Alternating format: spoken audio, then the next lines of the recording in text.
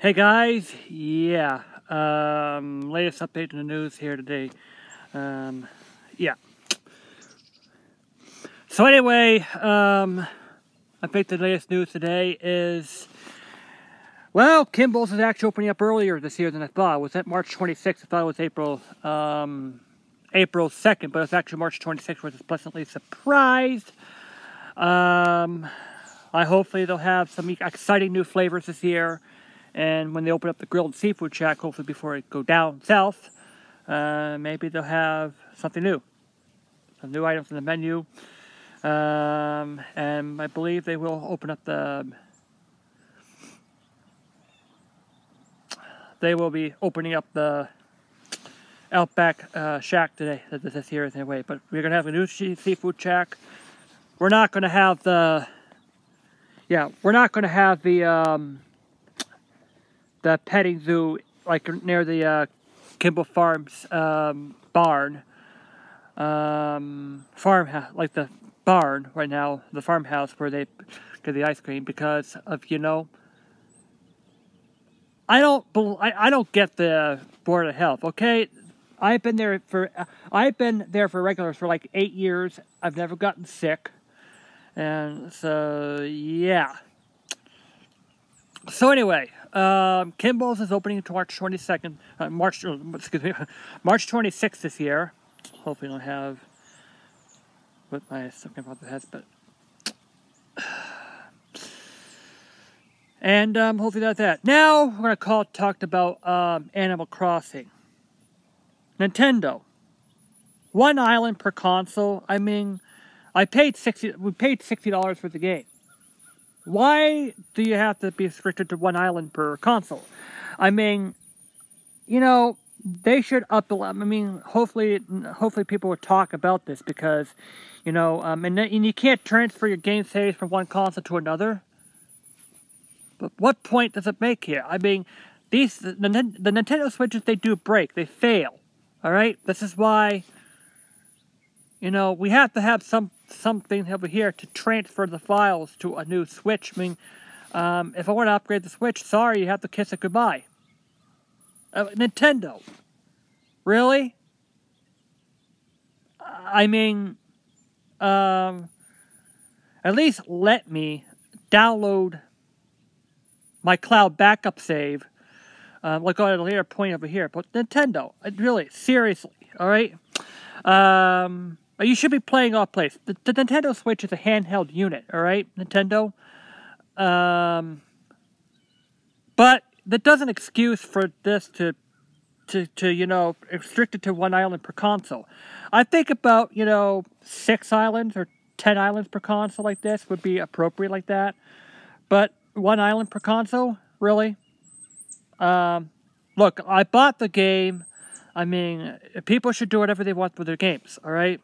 And being buy and then having strings attached to say, hey, you can't do this, you can't do that. Oh, excuse me, Nintendo, I bought the game, all right?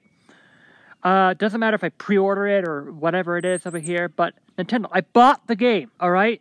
Let me use it as I say, please. And it doesn't matter if it's a CD or digital. It doesn't matter if it's a physical or digital download. Look, you still downloaded a piece of data, all right? I mean, you own that. Yeah, I own a copy on my Switch. Yeah, you don't own the copyrights to it. I mean, you can't make copies and distribute it to thousands of other people's. But, you own the copy. You should do whatever you want with it over here. Mod it or personal modifications to it, or like this. But, and also hints of microtransactions. I hope it's not the case. Yes, purchasing DLC additional content, like for in-game purchases, of course I'll accept that. Of course I'll accept the DLCs. But microtransactions to progress your characters, I mean, for whatever it is, sorry, that's not cool. So, hopefully Nintendo won't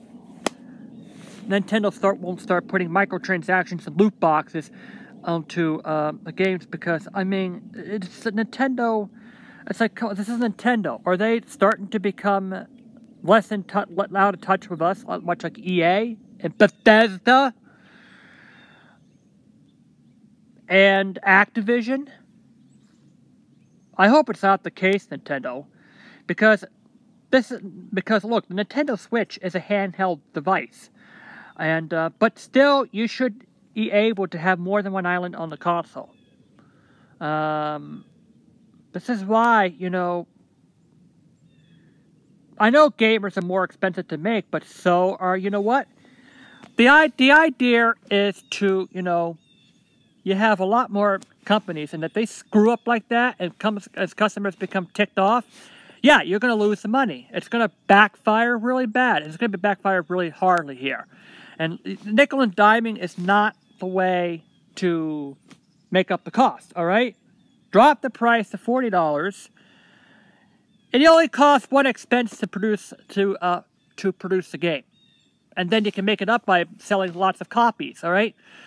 So if you drop the price to $40, a lot more people will buy the game, then you will recoup more of the cost. I mean, this is how things work. And it's okay. For me, it's practically okay. I mean, look, additional content is okay. What about if you open up the third parties to produce additional content, like open up tools for third parties to do additional content and tax and produce their piece of the pies, and you can gain more of their stuff and like that. And this, I'm sorry, Nintendo, but I mean, microtransactions just, I mean, it's unacceptable. So yeah. Animal Crossing, and people were furious about, you know, I want to back up the saves. I want to do that. There is a reason for this. Nintendo Switches, they fail. You know, the first iteration of the Nintendo Switches, I think they're still going on today, is that they're cracking in the back. And they're seeing cracks in the back of the Switch. I mean, this is why, you know, with backups, this is why it's a necessity to transfer your to make the saves files, transfer them, back up the saves, and like, you know, personal backups of game saves. I mean, it's just a no-brainer, all right? Really. So, this is me, JD out. Kimball Farm is opening April 26th. The ice cream only here. Maybe it'll be warm enough at that point where they can open the grill shack like that here. And yeah, the dog days of winter are here. Although it doesn't feel like winter yet. But it's officially the dog days of winter. Good thing that January's over. Hate that month.